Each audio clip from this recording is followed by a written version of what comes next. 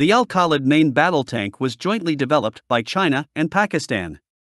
It is a further development of the Chinese Type 92 tank, which was not accepted to service with the Chinese Army. In the late 1990s, it was marketed for export as the MBT 2000.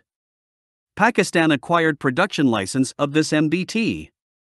The Khalid is named after the legendary General Khalid ibn al-Walid. First deliveries of this tank were made in 2002. The Khalid is currently in service with Pakistan. About 600 were planned to be built by 2007. The Khalid main battle tank is based on Chinese and Soviet designs. It is considerably smaller and lighter than modern Western MBTs. The vehicle has a composite armor and is fitted with add-on explosive reactive armor blocks. It is also fitted with NBC protection and automatic fire suppression systems. It also has an advanced laser detection warning system. The Khalid MBT is armed with a fully stabilized 125mm smoothbore gun, fitted with an autoloader. It is capable of firing anti-tank guided missiles in the same manner as ordinary rounds. It is a Russian-made 9K119 Reflex, NATO designation at 11 Sniper, which is produced in China under license.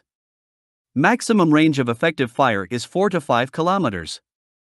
The AT-11 Sniper can also target low-flying helicopters. Secondary armament consists of coaxial 7.62mm machine gun and another 12.7mm machine gun, mounted on top of the roof.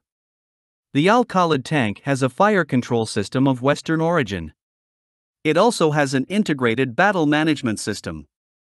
Navigation is assisted by the GPS and internal navigation systems. Vehicle is powered by Ukrainian 6TD turbocharged diesel engine, developing 200 horsepower.